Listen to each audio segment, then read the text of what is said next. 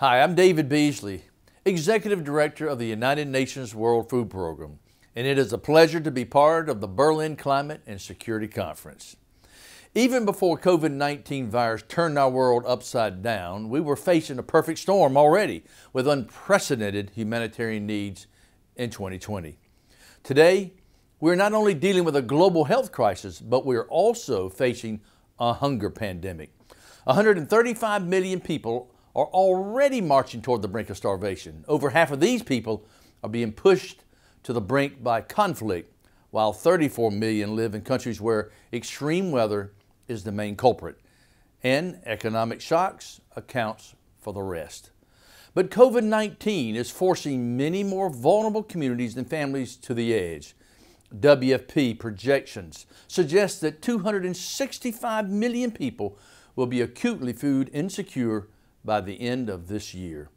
We have to act, and we have to act now to stop this crisis becoming a humanitarian catastrophe. It's all hands on deck, literally, as we speak. And the solution lies in coordinated action to tackle all the main drivers of hunger working together, which includes building resilience to climate change. In the field, we see every day how climate change leads to instability and social tension. Take Afghanistan, for example, where communities are forced to compete over scarce water sources and fertile land just to survive. If we allow this to continue, the consequences could be severe. Worldwide, by 2050, the number of people forced to migrate because of the changing climate, extreme weather shocks, could very well reach 140 million people.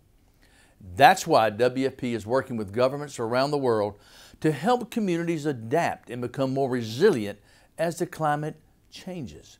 Together, we restore degraded land and build irrigation wells, holding ponds, and water reservoirs to protect agricultural livelihoods. We protect the most vulnerable with safety nets. For example, in the Sahel region of Western Africa, where more than 1 million people are being supported with climate risk insurance. And we work with weather forecasts and early warning systems so countries can act before climate disasters happen. For example, in Bangladesh.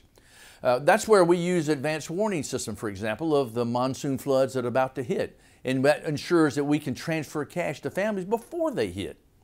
And there's still much more to do to help vulnerable communities around the world adapt to climate extremes and weather shocks. But the support of governments such as Germany allows WFP to save lives and change lives every day.